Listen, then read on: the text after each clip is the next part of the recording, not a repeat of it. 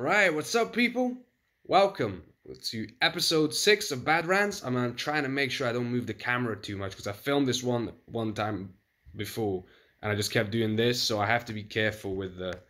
Maybe I'm just gonna hold it with two hands. Yeah, that could work. Right. So, we're on episode 6. This is fucking awesome, man. I'm so proud of myself. Honestly, like, I did not believe I could do it, man. Like, here we go. I mean, I wish I've done my my workout routine as well as I've done my vlog routine, but can't win them all. Can't win them all. Right, I'm trying to be sure I don't move this fucking camera too much. Hold up now.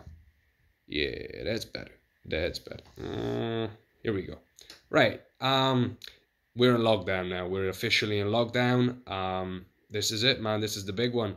Basically, we're not allowed to leave our flats, just for the basic necessities, food, work, and all that. Like food, work, you can go jogging and something else I can't recall. Yeah, but basically that's it. And I was a little bit disappointed, man. I'm gonna be honest, because apparently, booty calls are not essential. And I don't know about you folks, but they seem pretty fucking essential to me, man. I mean, I am not enjoying this. I'm gonna be completely honest. I am not enjoying this. I was thinking about this today and I was like, I mean, see the quarantine? There's a lot of us single in the quarantine. And the quarantine is something imposed on us by like outside of our will, outside of our control. So, does that mean we're all incels now? I mean, if you think about it.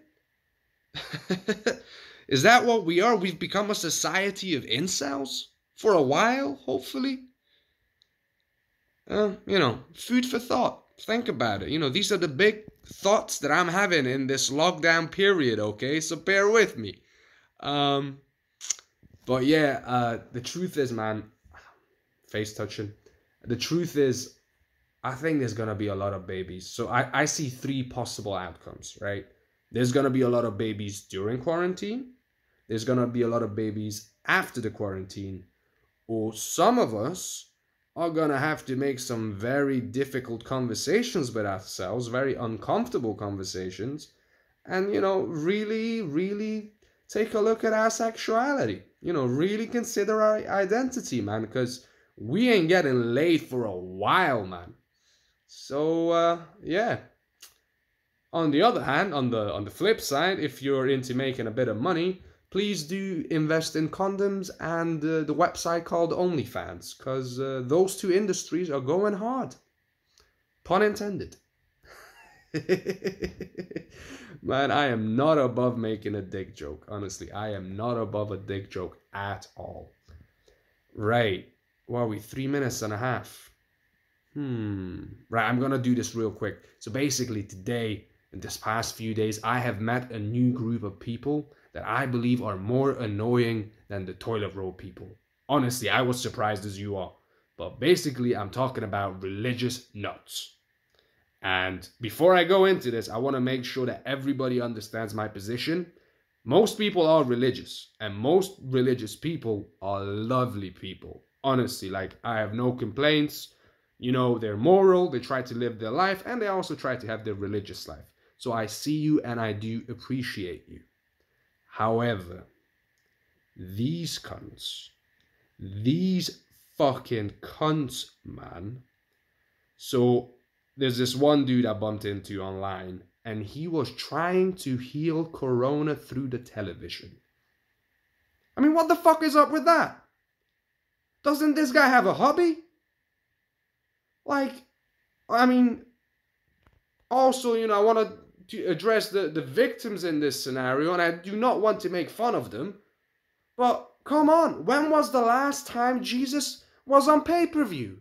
Huh? Come on, people. And also, like, if you are gonna give your money to anyone out there at this time, give it to the poor, man.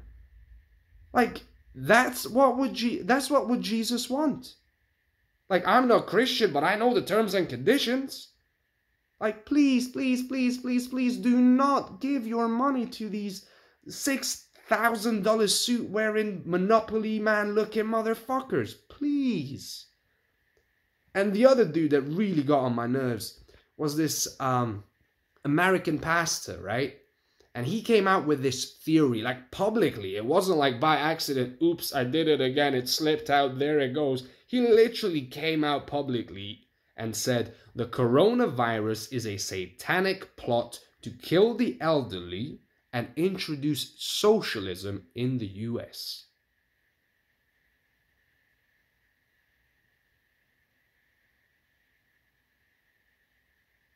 I mean, what? Like, this is the intellectual equivalent of a Sharknado movie. And, you know, I don't want to go into like theology or anything, because again, I'm not religious. On my best days, I'm agnostic, and on my worst days, I'm atheist. So if you respect my boundaries, I don't know if there is a God. But if you keep pushing it, I'm pretty sure yours doesn't exist. That's my position. That said, if the devil did exist, he or she would probably be out there saying, guys, I would love to take the credit. Genuinely, I would. But you guys ate the bad soup. You guys went into town where you weren't supposed to. And you guys kept saying, oh, it's just like the flu. So, we gotta take some responsibility for this, man. And we need to stay away from these nutters. So, that is my rant for today. I'm on 7 minutes. I'm gonna wrap this up. Y'all have a good night. And I hope to see you tomorrow. And have fun, stay safe, stay healthy.